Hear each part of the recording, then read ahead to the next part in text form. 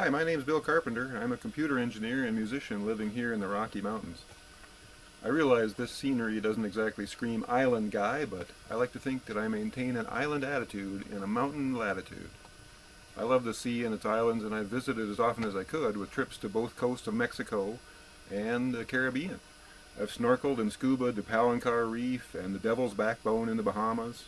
But I know from the internet that these islands would pale by comparison to the Whitsundays and the Great-Barrier-Reef.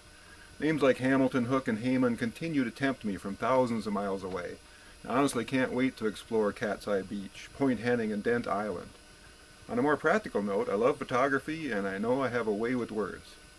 I think these skills, along with my knowledge of computers and the internet, will make for informative and compelling reports from my temporary island home.